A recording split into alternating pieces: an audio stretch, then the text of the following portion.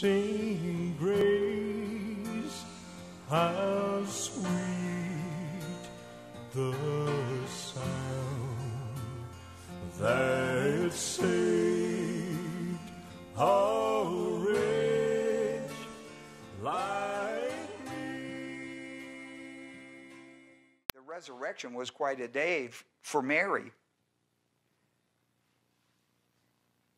Now, the truth of the matter is we all see our loved ones in that day of resurrection. But in that whole discourse in my heart, as I looked at my passage on the resurrection, I thought about Mary. She had lost a son. She had lost her firstborn. But she had lost a lot more than that, in that she knew he was the Christ. But she, like all Old Testament believers, thought he was going to bring the kingdom. Didn't understand the spiritualness of the kingdom until he was raised from the dead. And so there is hope. For sure there is hope. And the importance of bringing your children to a faith in Christ. For one day you will see them again. That will be a glorious day. And it's all based on the resurrection of Jesus Christ. Every bit of it.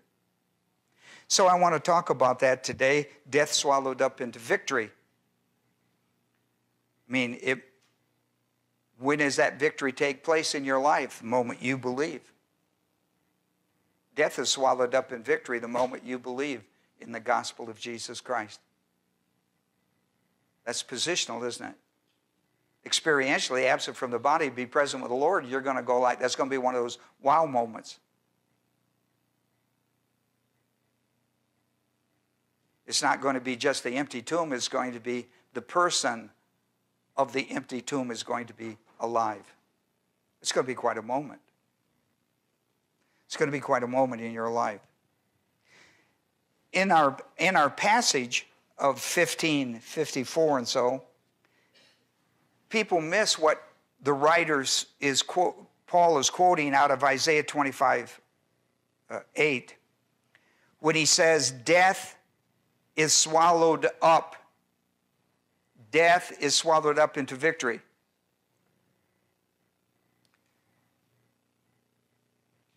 Who is swallowing what? Whoever's swallowing this is swallowing what? Death. Right? And this word swallow in the Greek language means to drink every bit of it down. Kind of like your medicine type thing. You take it all. You measure it out and drink it all. Kata pino. Pino means to drink, and kata means completely down. You drink it all down. We know what's being swallowed, and we know it's going to be swallowed up into victory. Agreed? But who's swallowing it? Well, verse 57 tells you. Look at verse 57. But thanks be to God who gives us the victory through the one who swallowed death. Right? See? Because whoever swallows it, death is what's going to be swallowed, and whoever swallows it is going to get victory.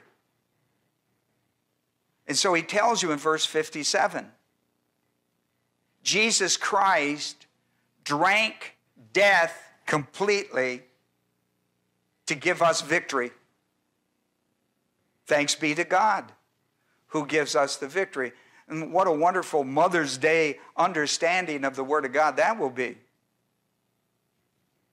Especially for those mothers who have lost children, like Mary. It's not Mary, did you know? It's Mary, when did you know?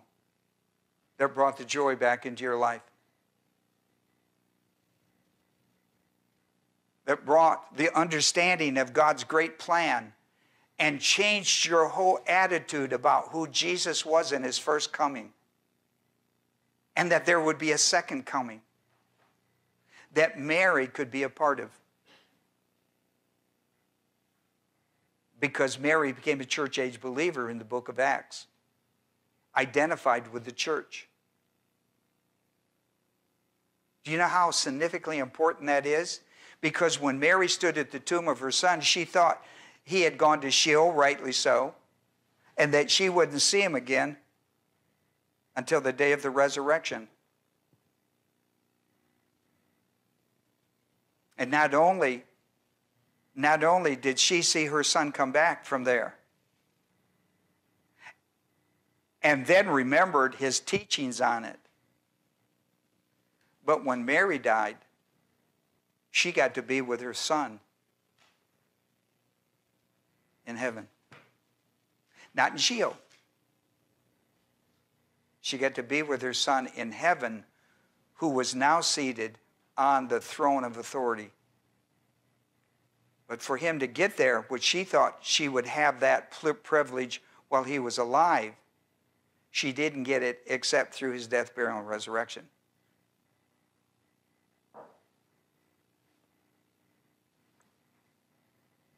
So this is a pretty powerful passage. Death has been swallowed up completely. So the second question is, we know who drank it, we know what he drank, and we know there's victory from him, from Jesus drinking death completely, 100%. He didn't drink part of it, he drank all of it. Right? And there is victory as a result of that. Victory over what? Death. So the question is, what death did Jesus die? Right? Well, we say spiritual. You would be right in general terms on that. So today we're going to look at this subject matter. I find it interesting, point number one, I find it interesting that the world thinks more about life being swallowed up than death.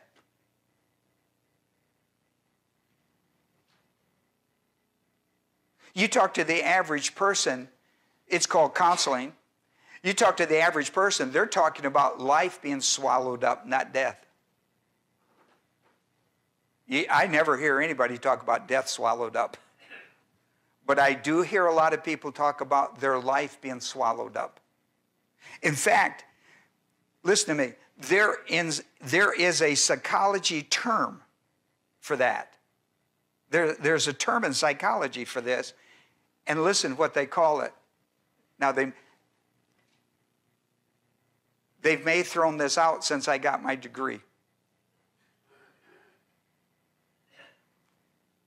When I went through psychology training, they called it the Jonah complex. They called it the Jonah complex. And here's how this psychology of life being swallowed up. The Jonah complex says, just when you think life couldn't get worse, a great fish comes along and swallows it. Now, we've heard part of that, haven't we? Just when you think things couldn't get worse. That's the Jonah complex. It's a psychology. In psychology, when I was in it, they called it the Jonah complex. Just when you think life couldn't get worse, a big fish comes along and swallows it. Swallows your life. We often hear phrases like this. When a person dies younger than expected, the world will say things like, she died before her time, or she died in the prime of her life, and they'll mourn over it. Not over the death as much as the timing. That made me think a little bit about a guy like Abraham. Because all believers in Jesus Christ have a different view about life and death. Or they should have. And if they're students of the Word of God, they certainly do. For example, many years ago, I read this in Genesis 25:8, and it just struck me so important.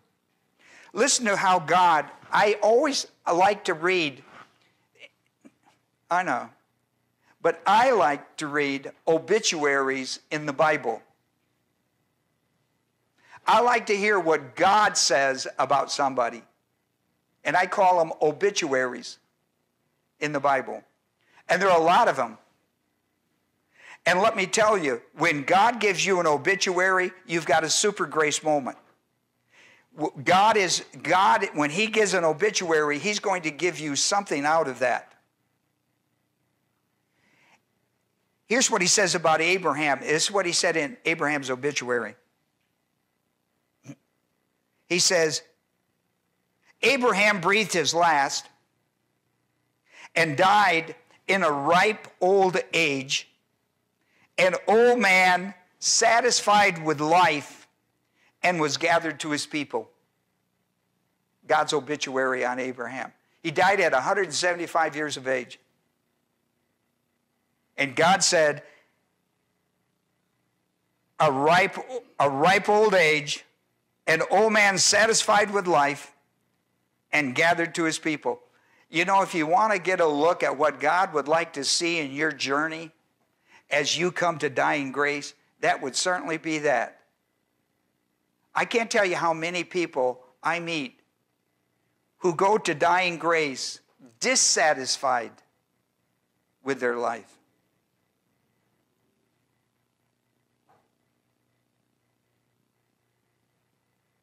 A ripe old age means that they're really content and on top of their game.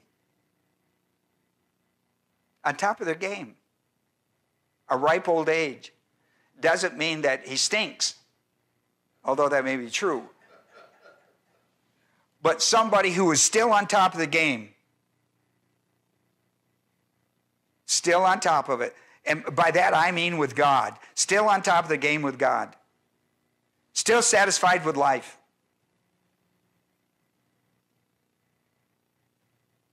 God's impressed with that. And then God says, and gathered to his people. That good. I find that concept of gathered to his people in the word assembly. Do you know how important it is? Hebrews 10:25, forsake not your assembling together. When I find people struggle with that in their life, I think, how are they going to, because this gathered to his people is the same concept.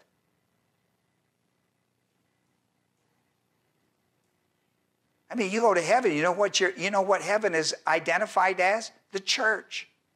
The church of Jesus Christ is going to come back with him for the living church of Jesus Christ.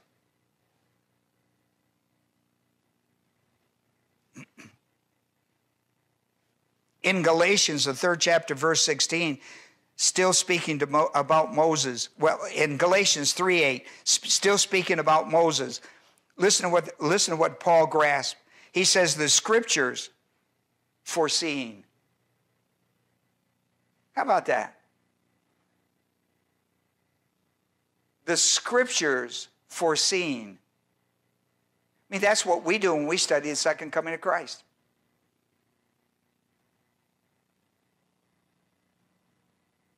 The scriptures foreseeing important issues about Christ. The scriptures foreseeing that God would justify the Gentiles by faith. Look down, look how far the corridor he went down. Abraham.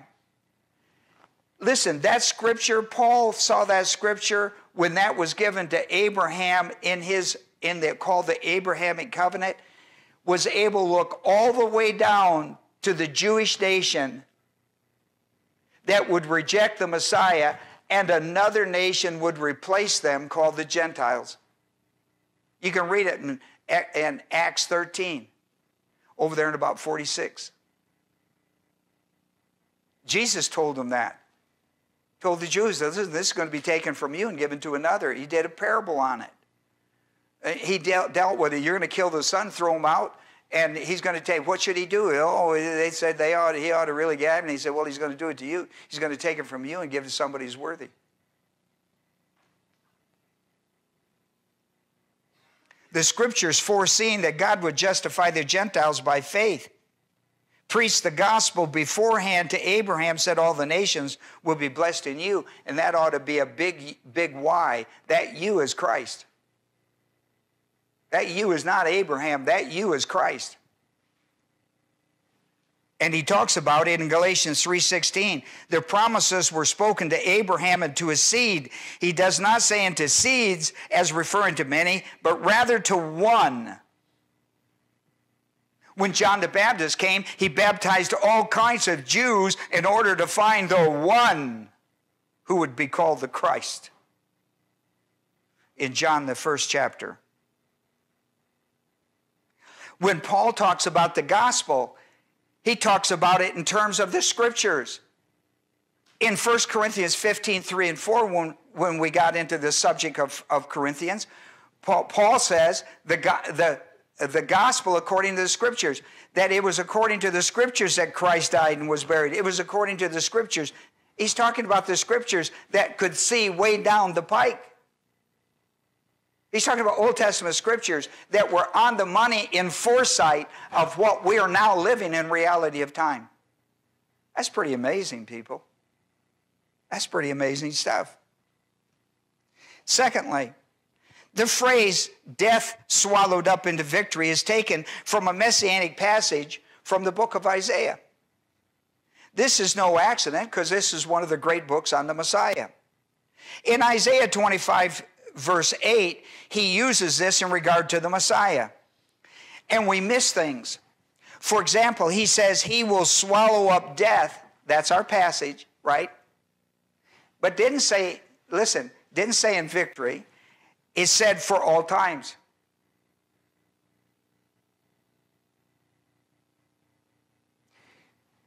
To understand the importance of this concept, that Christ would die one death for all times. What the writer Isaiah is teaching, that Christ would die one death for all times. Do you know who picked that subject up? If you know anything about the book of Hebrews, chapter 8, 9, and 10, that's a line in it that comes right out of this passage. Christ died one death for all times.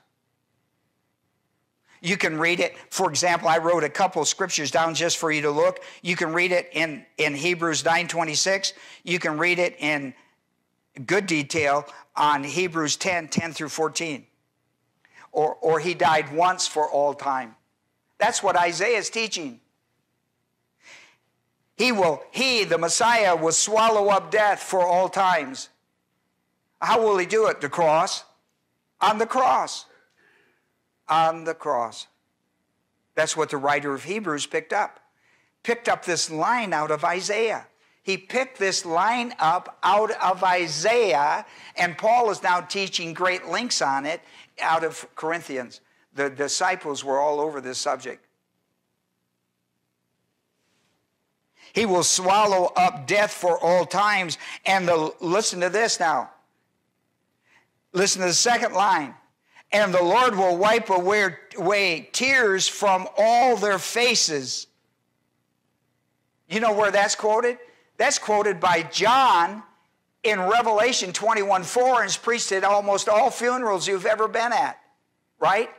No more death, no more tears, no more suffering, no more pain. Right? You know where that comes from? Isaiah 25:8. Fulfilled in Jesus Christ for all time. That passage in Revelation 21:4 is right out of Isaiah 25 and fulfilled by the person of Jesus Christ, who went to the cross and died for our sins, was buried and raised from the dead the third day. See, a lot of times we don't pay any attention. That's a powerful messianic passage, would you agree? Isaiah 25:8, no doubt that's messianic. And then he says, and he will remove the reproach of his people from all the earth, And then it says, for the Lord has spoken. In other words, Israel's role.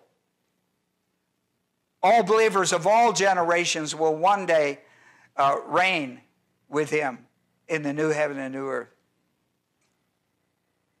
Therefore, we have Isaiah, Paul, and John all associating this verse with Jesus Christ. He, the Messiah, he, the Christ. This is what Paul's talking about in our passage. This is what John is talking about in Revelation 21. And this is certainly the point that Isaiah was making in the 25th chapter. However, when you're looking at Isaiah, you don't see a first coming and a second coming. You just see a coming. We didn't know there was a first and second coming in the Old Covenant. We didn't know it until the church came into existence and separated the two comings of Christ. The church of Jesus Christ sits in between the two comings of Christ. We didn't know that. That was one of the great mysteries. This is very important to us.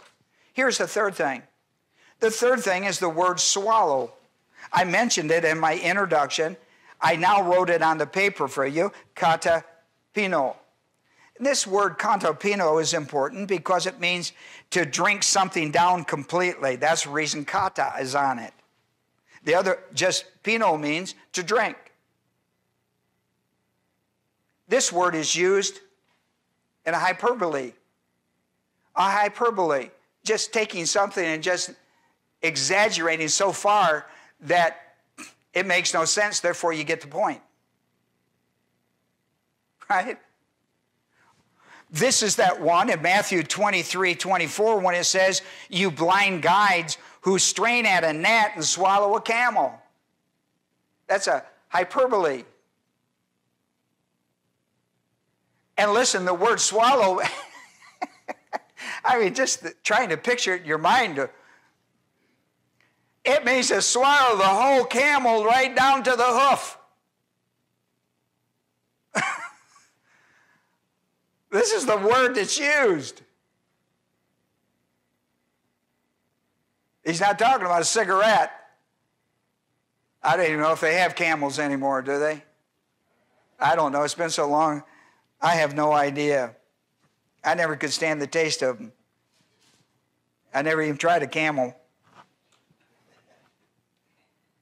In 2 Corinthians 5:4, it is used for, and in the same context of Corinthians 15. For indeed, while we are in this tent, we groan, being burdened, because we do not want to be unclothed, but to be clothed, so that what is mortal is swallowed up by life. And he's talking about eternal life. Because mortal, listen, the other side of mortal is immortal. And Paul equates immortal with eternal life. That's Zoe with a definite article. That's Zoe life. That's eternal life. That's where your victory is.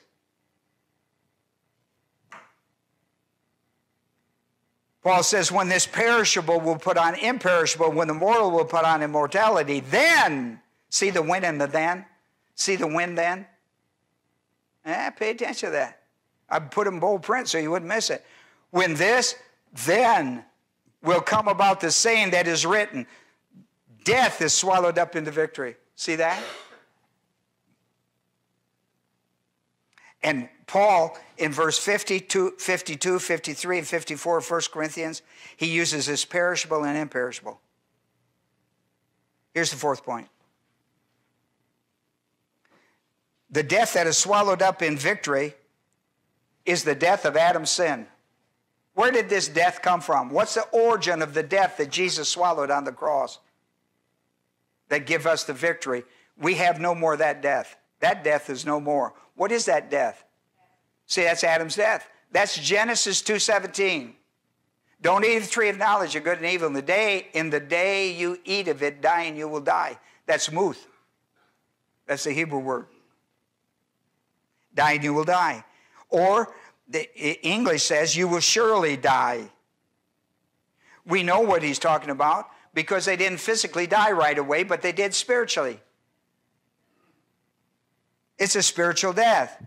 It's a Romans 5:12. It's in Romans 5:12. Wherefore, just as through one man, Adam, sin entered into the world, and death through sin. It is the sin death that Jesus swallowed completely.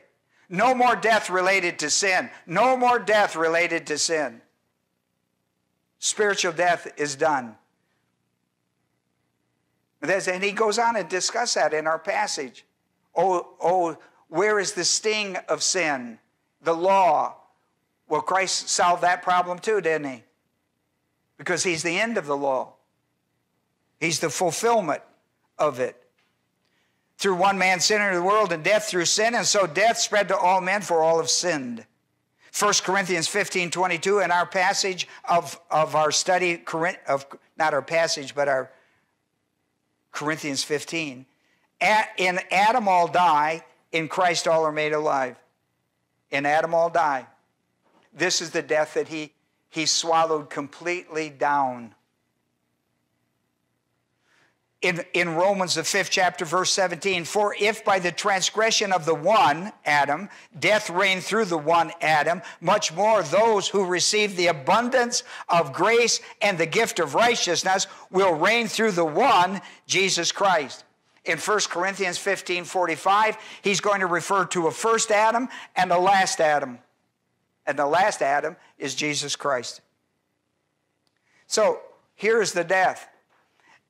Listen, this is the death that he drank so that you could have the victory over death. Not only do you not want to live without God in time, you do not want to die without God for eternity, because there's a second spiritual death awaiting you, the lake of fire. And that's the absolute truth, and you need to believe it. Here's point 5. This important point. The justice of God was satisfied. The justice of God was satisfied by the judicial penalty of Adam's sin when it was fully paid by Jesus Christ on the cross. If you want that spiritual death removed from your life, you have to go to the cross to get the exchange. You go to the cross, you can exchange your death because he took it, and he will give you righteousness and eternal life. He who knew no sin became sin for us, that we might be made the righteousness of God in him. 2 Corinthians 5:21. See, it is the justice of God that demands a just penalty. And his son bore that for us so that we wouldn't have to bear it.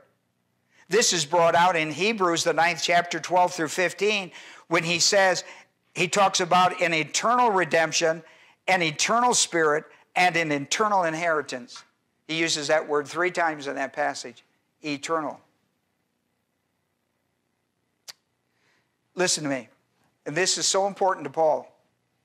The proof, listen to me now, the proof that Jesus drank the spiritual death down completely is his resurrection. Because that's where the victory is. No victory without a resurrection. Listen, 1 Corinthians 15:12 through 19, he said, listen, if Christ has not been raised from the dead, you're still in your sin, and your faith is worthless. How about that? That's pretty strong language. The proof that Jesus drank the spiritual death down completely on the cross is the resurrection. This is what Mary got. This is what every mother should get this holiday. Listen, if you're a believer and your son's a believer, you'll see him again. You'll see him again. Because of the resurrection. And there's where victory is over death. There's victory in that. You need to have that victory now in your heart. You need to have a sense of that victory. I've said this many times to my congregation because I've been here so long. But I can remember as if the day I stood with my grandmother as she began to bury her children one by one. She outlived most all of them.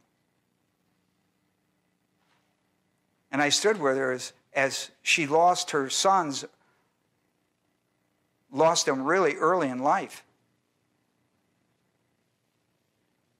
And her murmur,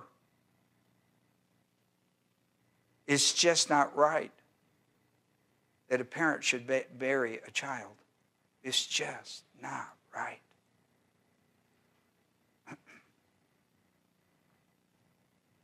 I'm certain Mary thought that way. What has he done to deserve this? All he's done is done good all of his life. Some of the people at the wedding were at the crucifixion. Some of those people at the first miracle, at the wedding, that we went so far out of our way to help. I was shocked to see them. I was shocked to hear them say, "Crucify him, crucify him." I was shocked to see many of the people that he had helped along the way and done good things to.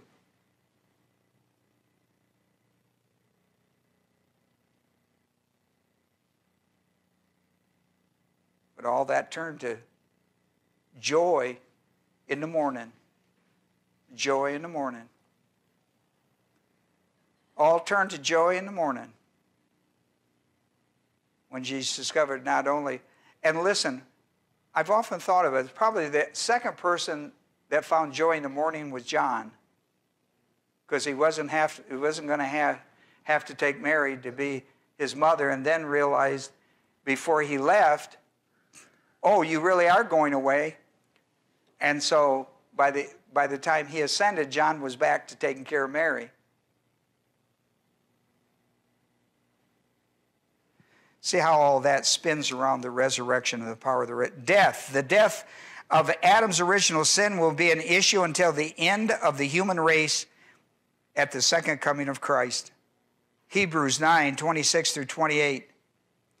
Jesus said, "Then comes the end, when he hands over the kingdom of God and Father to his Father, when he has abolished all rule and authority and power.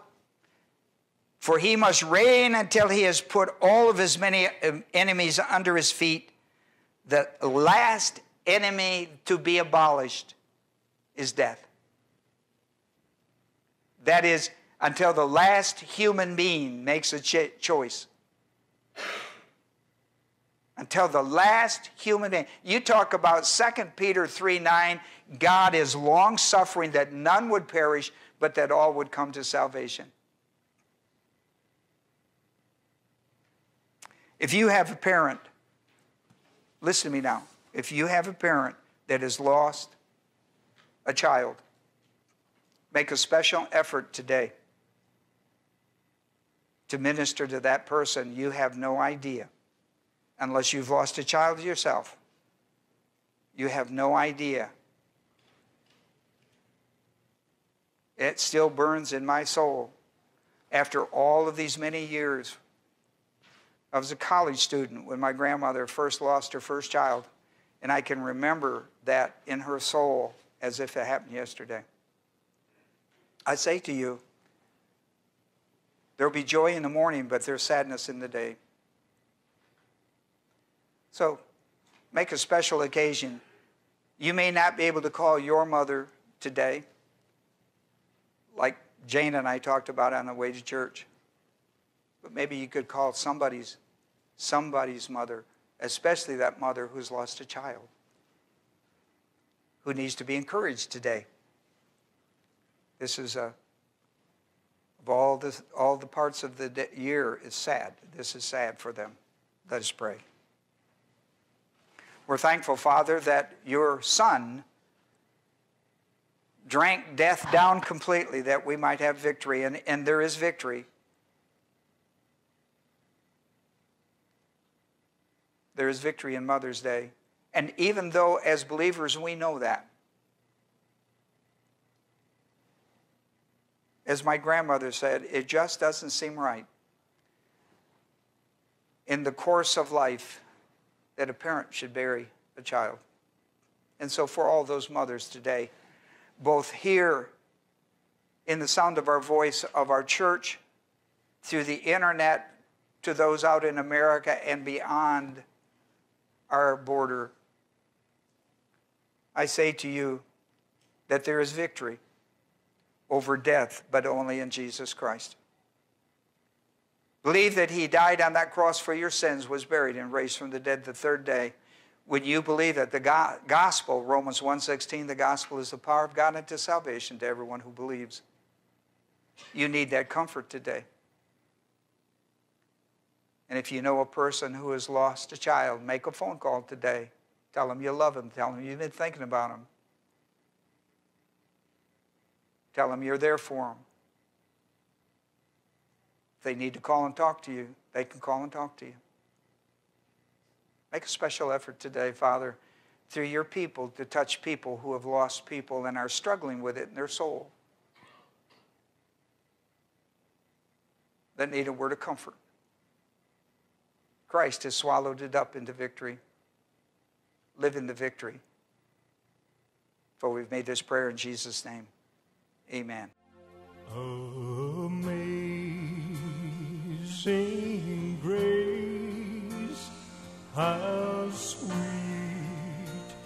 the sound that saved